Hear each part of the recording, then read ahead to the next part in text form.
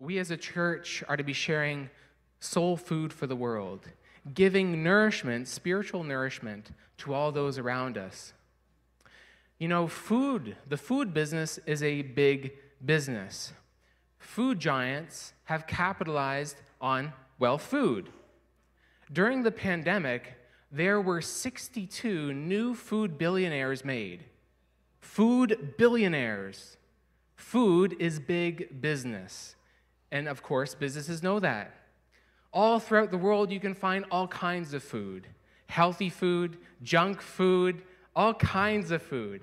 When you look at that picture, I start to get a little hungry. Maybe a lot hungry. It looks good, but is it soul food? We call that stuff junk food. Businesses have capitalized on the fat, on the sugar, and on the salt that addict us and keep us coming back for more. That's how they make their billions. And we also know that as we go to restaurants and places of eating, we find that we can enter through the golden arches, McDonald's. We can enter into DQ for that tasty ice cream where we grill and chill. There are food franchises all over the place. And I found that as we go to these franchises, we sit together and down with our family.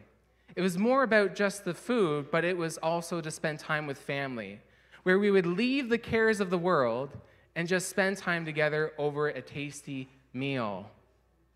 I found that when you look at the food of this world, there's good food and there's bad food. And then there is soul food. There is food that can spiritually nourish us. The world's greatest soul food enterprise, I believe, is the Seventh-day Adventist Church. We share spiritual food for the world. We have franchises like McDonald's and Dairy Queen, but there is one soul food enterprise, and that's the Seventh-day Adventist Church. We share spiritual food for the hungry. We're going to experience what's called the communion service, the Lord's Supper. At this food franchise, we sit together as a family and we share a meal together of bread and grape juice. We believe as Seventh-day Adventists, we believe about an open communion. That means that everyone is welcome to the doors of this soul food franchise. Invite your friends, invite your family, invite the Baptists, invite whomever your Christian friends are to enjoy a spiritual meal. But it's more than just a spiritual meal. We got bread and juice. It's a little. And so today we may say, people run into the franchises and they put down the money and they get their food. We may say, do we rush into the church? Do we rush into the church saying, hey, deacons and deaconesses, take our money. Church, take our money. You're going to give us some bread and juice. I'm so excited. I'm excited for what's being offered here today. Are you excited about what's being offered here today? Bread and juice? Is that it? Obviously not. There's something more today. There's something special. And so when we go to the blueprint of this enterprise, we find in Matthew chapter 26 of Jesus taking bread. And he takes that bread and he says, this is my body. This is the first entree in this spiritual meal. Jesus says, this is my body. Jesus said, I am the living bread which came down from heaven. And if any man eat of this bread, he shall live forever. And the bread that I will give is my flesh, which I will give for the life of the world. You see, we're offering more than just bread or juice. We're offering the life of Jesus Christ. Now, I don't believe in transubstantiation. I don't believe that when I take a piece of bread, it becomes the literal body of Jesus. No, I believe it symbolizes Jesus' life. It symbolizes his word. It symbolizes more than just his word, but even his grace. In John chapter 1 and verse 1, it says, in the beginning was the Word, and the Word was with God, and the Word was God. Verse 14 then says that the Word was made flesh and dwelt among us. He then says, John says, that this Word was full of grace. Full of grace. The Bible says that the Word is full of grace. What is grace? Grace is an attribute of God exercised towards undeserving human beings. We don't deserve to be at this soul food church. We don't deserve any of God's grace, but because he loves us, he gives it to us. Grace is unmerited favor, unmerited support and love. Unmerited support and love. When we receive Jesus as our personal Savior, that is wonderful soul food. It is. When we receive Jesus as our personal Savior, we receive unmerited support from God. Are you getting it, guys? I think you are, right? We're offering more than just bread, but God's grace here today. God is going to pour into us his grace. Yes, that's so awesome. Titus chapter 2, verses 11 to 12 says, "For the grace of God that brings salvation has appeared to all men, teaching us that denying ungodliness and worldly lusts, we should live soberly, righteously, and godly in this present world." What we're offering today is more than just fast food. We're offering spiritual food for victory over sin. God wants to fill us with his grace so that we can and will be overcomers with him. Grace empowers us. God's grace is the Spirit of Christ. It is the spirit of unselfish love and labor for others.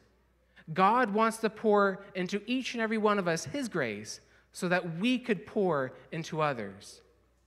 Is your heart empty and open to receive Jesus today? It is for me, friends. The word says, Jesus said, that man should not live by bread alone, but by every word of God. Jesus, even his church, is offering truth here today. And so if we eat the food, well, let me think about it. If we eat real food, it becomes a part of who we are, right? It becomes the flesh on our bones, becomes our hair, and so on. And so as we believe and receive the words of Jesus, they become a part of our spiritual life and bring light and peace into our souls, joy and strength too, just as food imparts physical strength to us. Now, the second element is the fruit of the vine, the grape juice, which has no alcohol in it. And so the unfermented grape juice is essential. The juice symbolizes Christ's blood. What's so important about Christ's blood? Leviticus says, "For the life of the flesh is in the blood." In Christ's blood, there is life. When I confess and repent of my sins, Jesus washes away my sins, and he gives me his life. In exchange for my rotten life, he gives me a blood transfusion. Look at this quote. It says, "The spiritual life is maintained through faith in the blood of Jesus. It is the efficacy of the blood of Jesus that supplies its every need and keeps the soul in a healthful condition." What we are doing today is essential for our spiritual health. To turn away from communion, to turn away from the Lord's Supper, to turn away from the foot washing, we are losing a great and wonderful reward. So my question today for us all is, are you hungry yet? Are you hungry for God's word? Are you hungry for God's grace? Are you hungry for God's support? Are you hungry for his life in you? I say yes, I am hungry. And so I remember when back in the day at my parents' house, we'd have hungry man dinners. And the slogan would be, "Eat like a man." And I remember Job, he was eating spiritual food like a man. He was hungry. He esteemed the words of God's mouth more than his necessary food. He was hungry for Jesus. He was hungry for God. And so when I'm happy, oftentimes I'm enjoying a tasty meal. I spend time eating and filling myself as much as I can because I'm hungry. The food tastes so good that I have to just share it with others. I'm just like, yeah, you know what, my wife, I've had this wonderful dessert. I've had this wonderful meal. I've saved a bit just for you.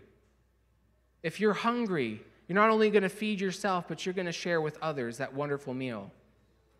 I share the food with my wife, my daughter, my family, my community. Only the hungry and thirsty receive a blessing. So if you are coming to this communion time, this Lord's Supper time, and you ain't hungry, you're not going to get a blessing. Be hungry. Be healthy in Jesus.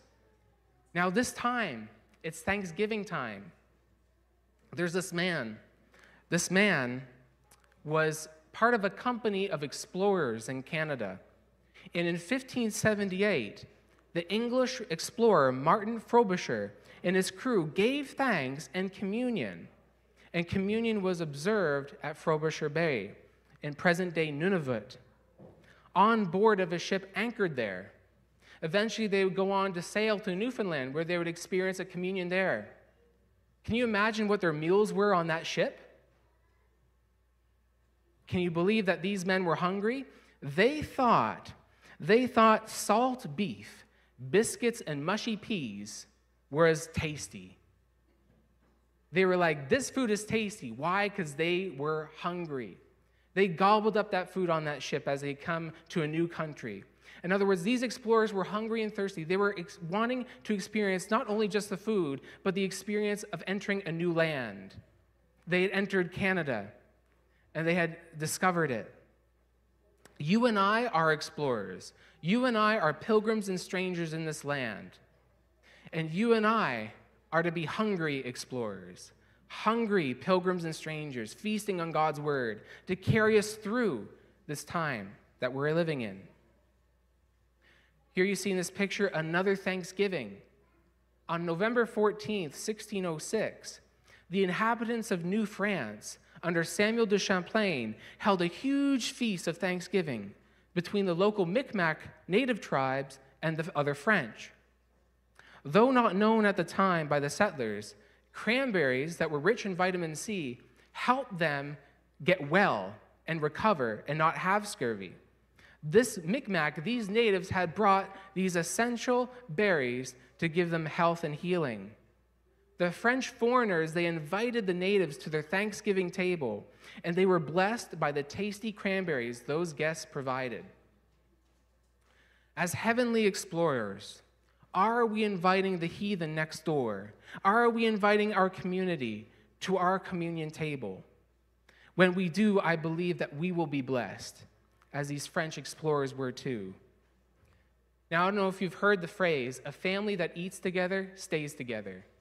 That's one happy family enjoying that meal. This Lord's Supper is not just a ritual, it's family time. This is a day where we will build bonds, relationships, and strengthen them over a meal of bread and juice. But sadly, not everyone is experiencing this meal today. There are people today who are spiritually homeless and spiritually hungry.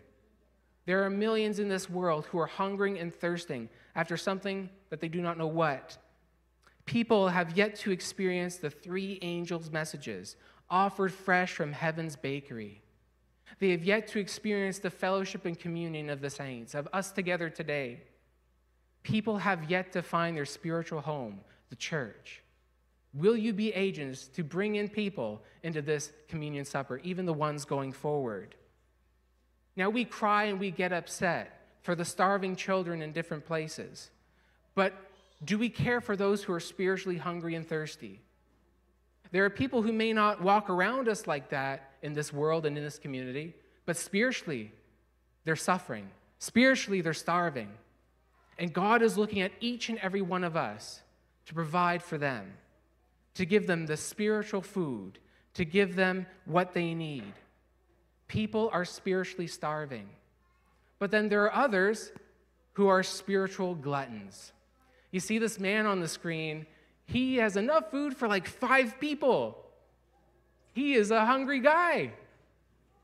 But he needs to share his food, doesn't he? He should share his meal. You see, we should share, not just be spiritual gluttons. Let's not only just feed ourselves with the word, with our communion bread and wine, but let's fill others. Let's share. God expects us that as much as we fill ourselves with his word, that we get a portion of his grace even today. He expects us, as we are filled, to exercise on what he's given us. God expects us to exercise our faith. When truth got a hold of me, I was led not only to feed myself, but I was led to feed others. At Spicer, I received an education to feed the spiritually hungry. Each one of us, when we go to the Word, we receive not only spiritual food for ourselves, but food for others. And when I was doing research in my thesis study, I researched how to share the health message with Christians of other denominations in a place called Namdalong in Infal.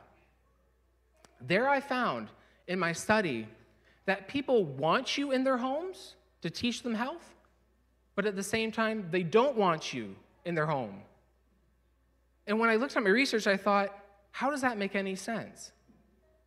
But then I went on to find out that people wanted to watch health presentations. They wanted to learn about health. They wanted to learn spiritual truths and scientific principles for health. So what I found was to be in somebody's home, but not in their home, means that you enter their homes through their television screen, through their cell phones. People wanted to be visited with truth. People are hungry and thirsty. I found plenty of people who wanted truth and who I could have shared communion with, who I could have invited to the Seventh-day Adventist Church. When I was filled with truth, I was led to share. And I hope when you guys are filled with truth, after this communion, that you will be led to share truth with others and invite them to this wonderful church. I went on these mission adventures with my wife through Manipur, through Delhi, through Maharashtra, Pune. And there we did these Bible studies. And that lady in this picture, she was a Baptist lady. And she was our neighbor. And so we would invite our neighbor into our little apartment to have a fellowship meal together, to eat together, but not only just eat together, but to study the Bible together. She didn't speak any English. So what would happen was I would speak English and do the studies, and then her daughter would translate back into Manipuri from English. While I was in Pune, I was led to meet these two young ladies, and these two young ladies are my nieces. And these individuals, they had decided to follow Jesus through Bible study. And they were baptized and joined the Seventh-day Adventist Church. Yeah. God expects us to feed and lead others to this bread table, to this table. Will you work for the Lord? Will you share the truth? When you are filled with the truth and when God pours his grace into you, you'll be led to do some uncomfortable things sometimes. This picture is a Bolero SUV. We would take our mission group and we'd fill ourselves into this SUV, and we'd pack it full of essentials, medical supplies, rice, clothing, you name it, plus our own stuff. And when we would drive hours into the mountains to reach people, we would go where no Seventh-day Adventists would have set their foot. We went to places that no one else had gone before in the church, and we had blessed people. We had fed people, and we had prayed with them. We did children's churches, like we do here today, but in remote places. In this picture, there's me and our team and all these kids, and they all got these Bible story coloring books. Now, they didn't speak English, but they could read and look at the stories, and the conference pastor could lead them and help them to understand. We would do these health education seminars where we combined health truths with biblical truths, scientific with the biblical. We were led to get entrance into churches where I would preach the word, even into schools, like at Jampui Hill. We would go and we would take care of people. We would go and offer health care services, where we would take their blood pressure and look at if they were suffering from diabetes or had any concerns that we could help them address. And here we would go into these community centers, and these community centers would be a little rough looking, but people would come and we would help them out. We would do whatever we could to help them. When God fed me, I was led to feed others. When God fed me, I was led to witness and bring people into the church for these last days. Guys, are you on fire for Jesus? Do you realize what God is going to do for you today? He's going to fill you up so that you can fill into others. Go and fill people up, friends. On the back of that poster you see at one other community center in Mazarong, you see that our slogan there was, here to serve. We were here to serve them so that they could in turn be filled up and serve others. This is one of the highlights of our mission adventures. This is a place called Kesam Kulen. It was in the Kamjong district. Over a period of 3 days, we served over 200 people. And when we had served these people over a span of 3 days, we looked after their health concerns. We did house visitations. We provided them rice and blankets because it gets cold up in those mountains. And in these mountains, it's a rough place. People have to go up and down these steep cliffs to gather firewood. And so they would go through all this heartache and trouble, and they suffered from all kinds of injuries and illnesses as a result of their hard life. And so we went into this dangerous place, and we administered to people. So why am I sharing this all with you today? Why am I doing that? It's because restaurants have servers. Churches have members who are there to serve. You see in this picture, we have a deacon giving out some cups with that juice. And there's another server with his bread there, offering it to the one who would come, the one who would be hungry. Are you like that server who has that food, saying, hey, I got something to share with you. Come, sit at my table. Come sit at this table. Come and get yourself a meal at no cost. Brothers and sisters, we are saved to serve. We are saved to serve. The Lord's Supper is more than just a ritual. It's a call to serve soul food to those who are hungry, thirsty, upset, and downtrodden. And so I have an appeal for you all today. My appeal is, will you serve soul food? Will you invite our community to come and eat at our table today and in the future?